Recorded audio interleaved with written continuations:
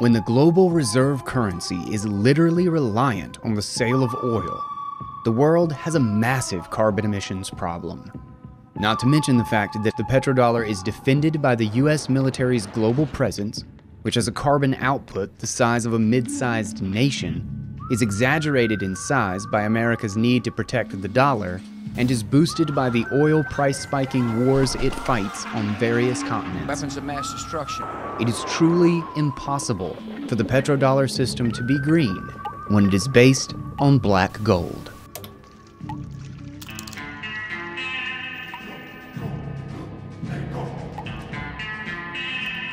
Part 1. Birth of the petrodollar. The British Empire was the unquestioned economic hegemon of the 19th century, but began to lose steam early in the 20th century, especially after World War I.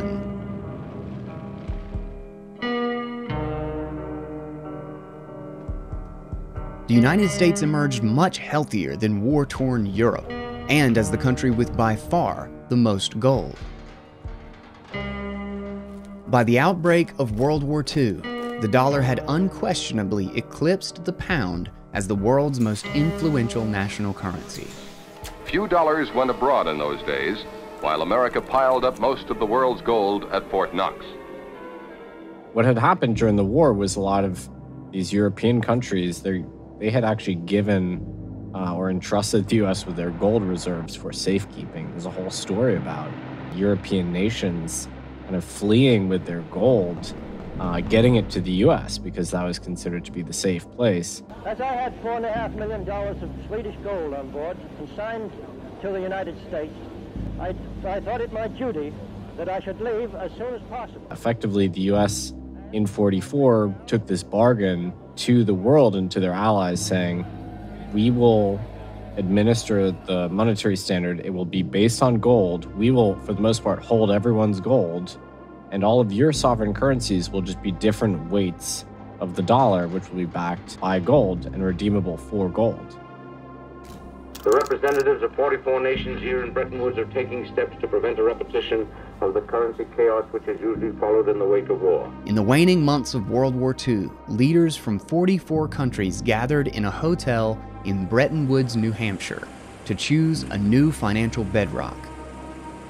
British economist John Maynard Keynes pushed the idea of the Bancor, a global unit of account that many nations would manage.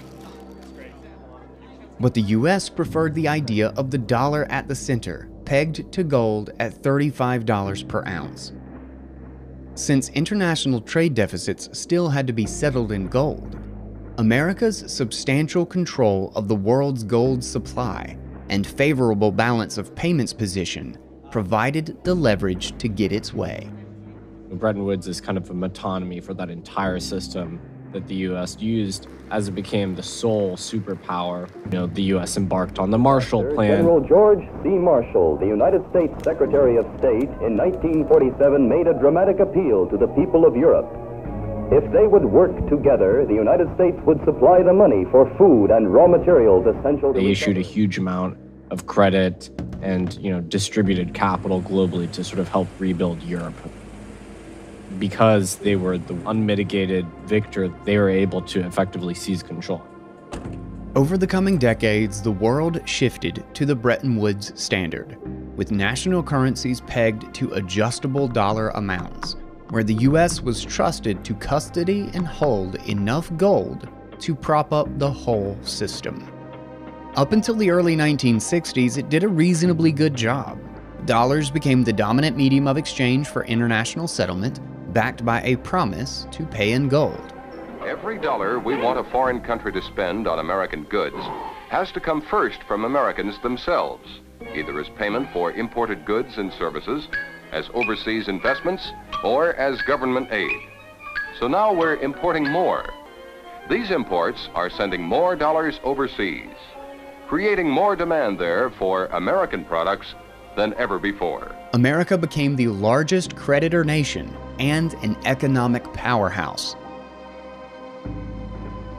However, after the assassination of President Kennedy, the U.S. government chose a path of huge social and military spending. Will you join in the battle to build the Great Society? With President Johnson's Great Society social programs and the invasion of Vietnam, U.S. debt skyrocketed. In the 60s, the world, generally speaking, started to question the U.S.'s ability to hold the gold peg at $35 an ounce. Number one, with just huge war spending for Vietnam, but also the Great Society. So this was known as like guns and butter. And it was unclear to the world whether or not the U.S. would be able to keep its promise to redeem their gold. In the late 1960s, U.S. public sector deficits were large enough to prompt complaints from France that Washington was exploiting its reserve currency status to collect seigniorage from America's foreign creditors by printing dollars.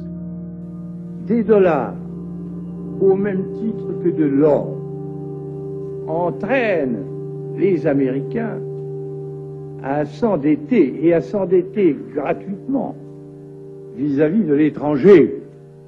By 1971, U.S. debt had simply grown too high. Just $11 billion in gold backed $24 billion in dollars. The French government wanted its gold back before a dollar devaluation. That August, French President Pompidou sent a battleship to New York City to collect his nation's gold holdings from the Federal Reserve.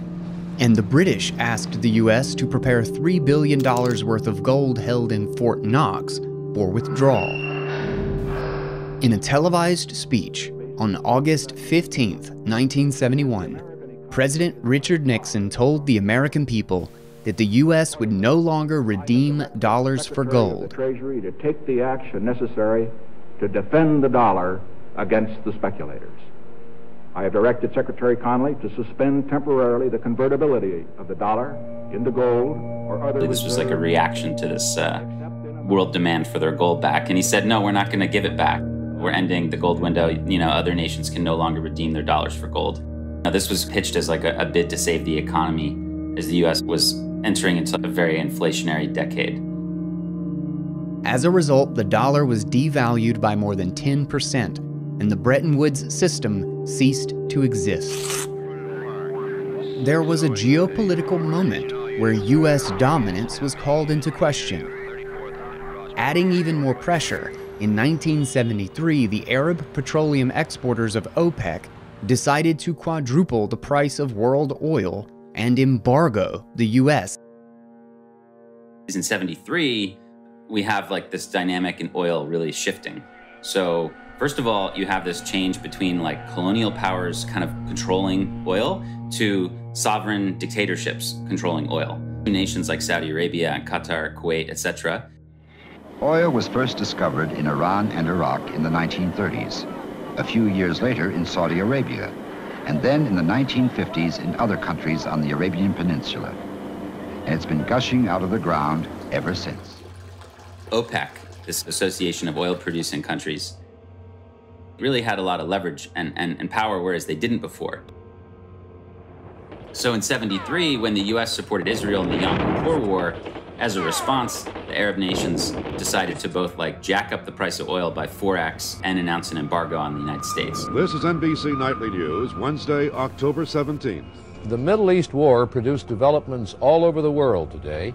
The oil-producing countries of the Arab world decided to use their oil as a political weapon. They will reduce oil production by 5% a month until the Israelis withdraw from occupied territories. In just a few years, a barrel of oil rose from less than $2 to nearly $12. We are heading toward the most acute shortages of energy since World War II. America is 80 million gallons of oil a day short now that the Arabs have turned off the tap. There is no way that she can make up the loss. For the moment, America has reached the bottom of the barrel. How much have you got left in there? None. It's empty. There is no oil. There's none to get. This was kind of like a historic shift where these oil countries could now actually hold a lot of leverage and power. I think what we have as an oil weapon is far more greater than what we did. What we did is nothing at all. I think we can cut down production to, let's say, 20%. You think Europe or Japan or the United States can survive with this? Exxon officials say those long gasoline lines will probably be with us for the rest of the summer, and the price at the pumps will keep on getting higher. Now, this created an enormous flow of cash for the Saudis and the OPEC nations. So much wealth, they couldn't spend it all. So there was like this mutual dilemma where like the Saudis and the oil states didn't know what to do with the money. And the US had like a need for people to buy its debt. Faced with double-digit inflation and declining global faith in the dollar, Nixon and his Secretary of State and National Security Advisor, Henry Kissinger, came up with an idea that would alter the fate of the world. In 1974, they sent new Treasury Secretary William Simon to Saudi Arabia. So the idea is they were like, we need to get other nations to finance our debt because we're not going to do it through raising taxes. There's no way. So through a bunch of meetings in 74 and 75, Kissinger and Nixon and William Simon, the Treasury Secretary, basically figured out a deal. We maybe would call it a pact with the devil, given the Saudis' proclivity for human rights violations. The deal was that these dollars that these OPEC nations were earning, that they would not only force the sale of oil to be in dollars, so all oil sales were now denominated in dollars, but they would take the earnings and they would actually buy US debt with the profits. And this is what we call petrodollar recycling. You know, the Saudis could have just kind of pursued a broader portfolio of investment. They didn't have to go so heavy on US debt. They didn't have to price oil in dollars. These were decisions they made in exchange for protection. The basic framework was strikingly simple. The US would buy oil from Saudi Arabia and provide the kingdom military aid and equipment. In return, the Saudis would plow billions of their petrodollar revenue back into treasuries and finance America's spending. This was the moment that the US dollar was officially married to oil. Part 2. Impact of the petrodollar. By 1975, other OPEC nations followed Saudi Arabia's lead. If you wanted to buy oil from them and their store of nearly 80% of the world's petroleum reserves, you had to pay in dollars. You know, Nixon, Kissinger, Simon, they ended up kind of saving the day for the US in a lot of ways, at least for US elites, by figuring out a way to keep dollar hegemony alive. In 1974, 20% of global oil was still transacted in the British pound, but that number fell to 6% by 1976. By 1975, Saudi imports of US military equipment had risen from $300 million to more than $5 billion. Today's topic, arms sales, a useful foreign policy tool? To what extent should an arms transfer or sales program play a role in our foreign policy? Senator Biden. There are instances where arms transfers are, in fact, absolutely essential for U.S. interest, and others where we have made bad or incorrect judgments about the stability of the nations to whom we are transferring their arms. Okay, elevating the weapons. Things on 10.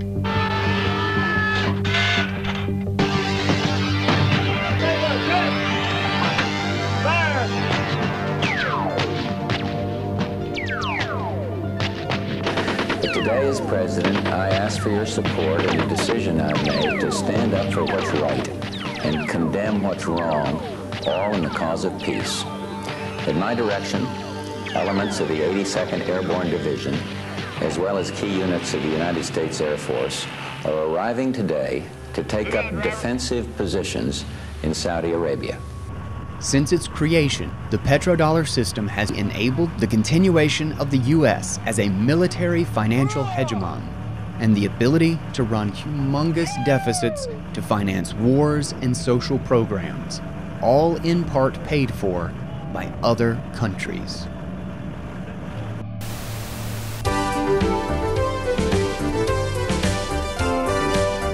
Our economy runs on a complex system of exchange of goods and services. in which money plays a key part. Coin, currency, savings, and checking accounts, the overall supply of money is managed by the Federal Reserve. Petrodollar recycling over time pushed down interest rates and allowed the U.S. to issue debt very cheaply. OPEC dollar profits were recycled into U.S. treasuries to subsidize the debt-happy policies of the U.S. government, as well as the debt-happy consumption of its citizenry. Another kind of sad legacy of the petrodollar system was that essentially a lot of poorer nations were forced to import oil. Now it was like super hard for them to do that. They had to structure their economy in a way to like get dollars, and they had to ignore domestic investment and spending. And this led to a huge number of debt crises in the third world in the 80s and 90s. Mexico's economic crisis deepened today with stocks dropping sharply and the peso still under fire. The country has a growing trade deficit, huge foreign debt, and soaring inflation. It also has $7 billion in short-term bonds coming due in the next 3 weeks, much of them held by American investors. You had a system where the U.S. and a lot of rich countries really benefited, but a lot of the world really suffered.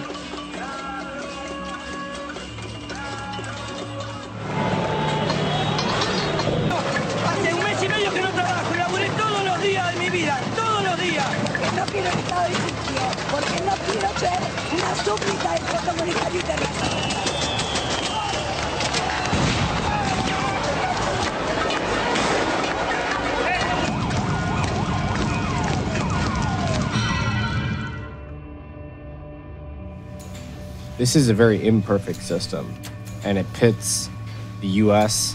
against its allies, and it also pits various social strata within the U.S. against each other. Domestically, certain factions of America have prospered because of the petrodollar, but the impact on the median American has been negative.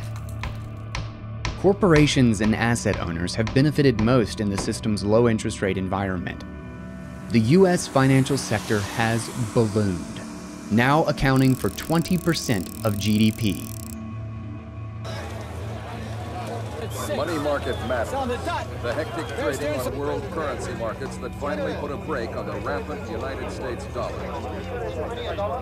This financialization has enriched the asset-holding elite on the coasts. Could $1 billion buy the White House? While ruining Rust Belt workers who deal with stagnant wages. Japan. These guys are out of work. Why?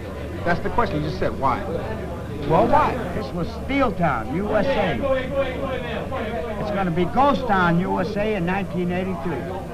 Am I right or wrong, Sam? Last winter, the U.S. Steel Corporation shut down this mill in Youngstown, Ohio. They said it wasn't profitable. Today, some of the workers from the As the petrodollar system kept international demand for the dollar artificially strong throughout the decades, America's manufacturing base became weak and uncompetitive and lost jobs overseas.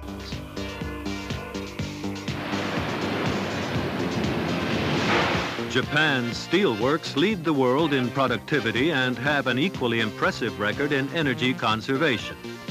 Computers minimize waste by guaranteeing production exactly according to specification. Normally, a currency that is too strong ends up creating a deficit issue and is forced to devalue to sell exports. But that has never happened with the U.S. due to the continual payment of its deficits by foreign nations. To remain the world's reserve currency, the U.S. must provide global liquidity by running increasingly large deficits. And so everybody looks at the charts that show things going badly wrong in the 70s, right? What happened in 1971, etc. One of the things that started to go wrong was our manufacturing sector just started to structurally decline as U.S. exports became less and less competitive, and we started to run this huge trade deficit, which meant that we would engage in consumerism and import things from abroad, export dollars, and export, relatively little of our own, which meant that blue-collar manufacturing would be structurally suppressed. And so, effectively, the U.S. working class was sacrificed at the altar of the dollar. A median male income today is just not enough to support a household. Inflation is going up. Everything's getting more expensive. No matter what you do, as soon as you walk out of the house, everything's going up. Your gas bills keep going up, electric bills, your gasoline. And, that's had really negative effects on society. It's no coincidence the U.S. is among the most financialized of the developed nations, and it has some of the highest inequality of any sort of OECD developed nation. It's a direct consequence of this system. And, now we see the political ramifications of that. That's why you see the growth of populism. In our nation today, we have an extreme disparity between the rich and the poor, that elections are bought and sold. This political enthusiasm for trade wars. They are ripping us like we've never been ripped before. If you look at Japan, if you look at China. The dollar system does not work for everyone, and we're kind of reaching a tipping point here where people are sort of starting to rebel a little bit against the status quo.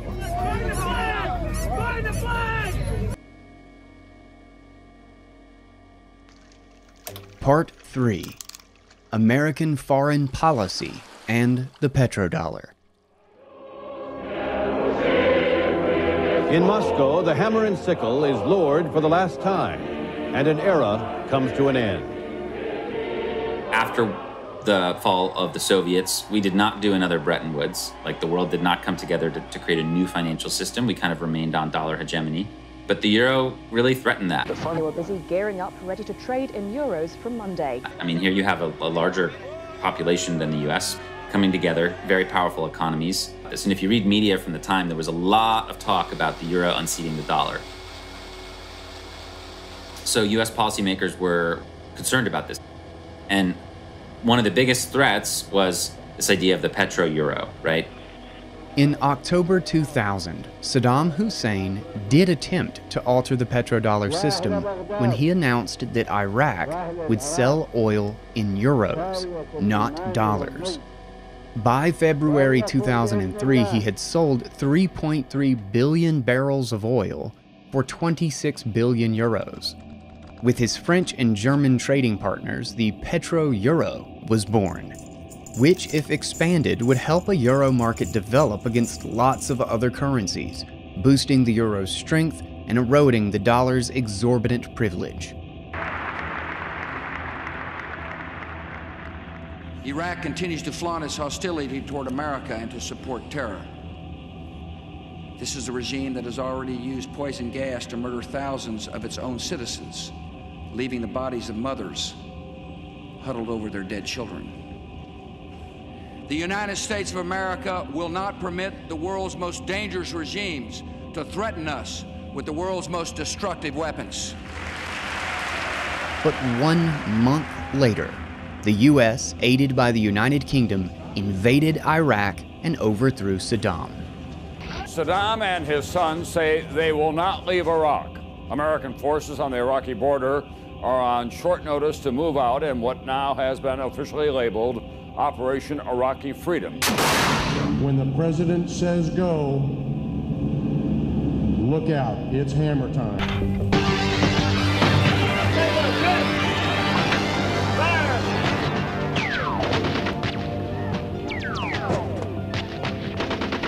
By June, Iraq was back to selling oil in dollars again.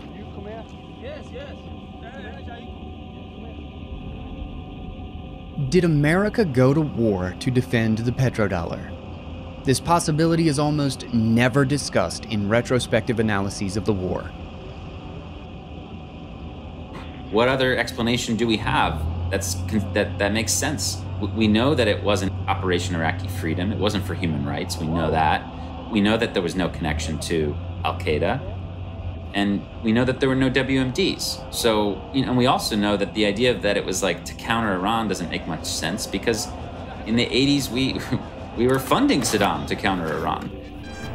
Good evening. The U.S. Embassy in Tehran has been invaded and occupied by Iranian students. The Americans inside have been taken prisoner. According to a student spokesman, will be held as hostages. The deposed Shah is returned from the United States, where he's receiving medical treatment for cancer. So none of the big explanations make a lot of sense.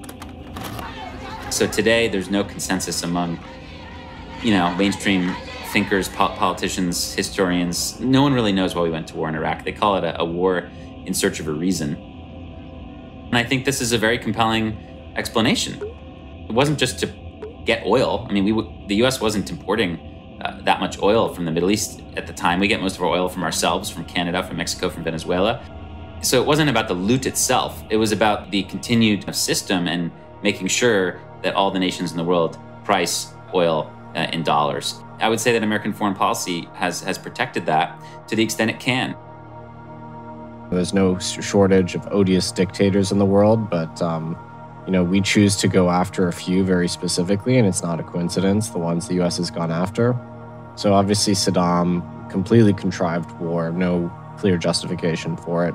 6 years ago, the Arab world acquired a new revolutionary star.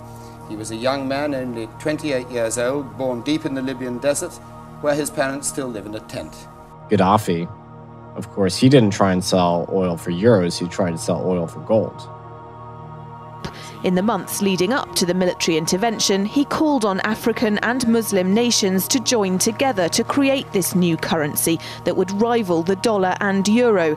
They would sell oil and other resources around the world only for gold dinars. A few years later, Gaddafi was dead, thanks to a U.S. airstrike and the local militia. This is a momentous day in the history of Libya. The dark shadow of tyranny has been lifted. There's another dictator that tried to sell oil for not dollars, which was Chavez. He threatened to do it. Venezuela's socialist president, Hugo Chavez, has condemned America's war on terror from the beginning. No se puede responder al terror con más terror. And he's associated with some of Washington's least favorite people, such as Saddam Hussein, Muammar Gaddafi, and Mahmoud Ahmadinejad. And we unsuccessfully tried to launch a coup. Para sacar a este traidor del pueblo venezolano.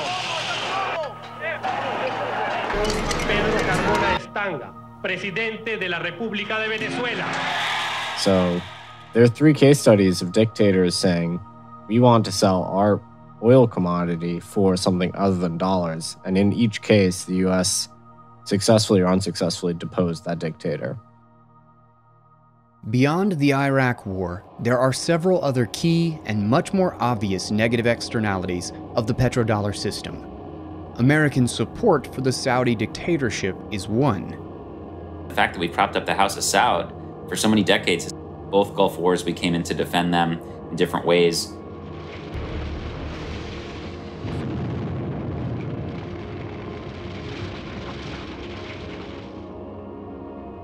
"15 of the 19 9/11 hijackers were Saudi. Bin Laden was Saudi, and yet we never went after Saudi. And in fact, every time the Congress tried to go after Saudi, it was snuffed out." U.S. Attorney General William Barr said that the name was a state secret and its disclosure would cause significant harm to national security. The U.S. government has forcibly resisted any attempt to investigate the Saudi regime for involvement in the attack, and instead invaded and bombed other countries in retaliation. America strikes back. Afghanistan is pounded with bombs and missiles from the air and sea. We are supported by the collective will of the world. When Americans invaded Afghanistan, the government quietly allowed the U.S. to use Saudi air bases for command and control operations. These are just a few examples of how, despite the Saudi regime's bloody war in Yemen, its torture of female political prisoners, and its assassination of Khashoggi, Saudi Crown Prince Mohammed bin Salman personally approved the murder of the exiled journalist Jamal Khashoggi in 2018. America's relationship with the kingdom remains steadfast and protected at the highest levels.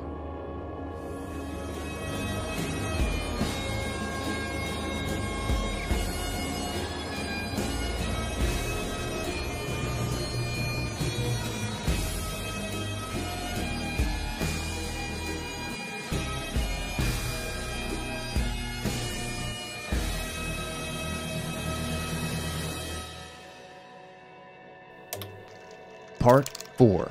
Towards a Multipolar World.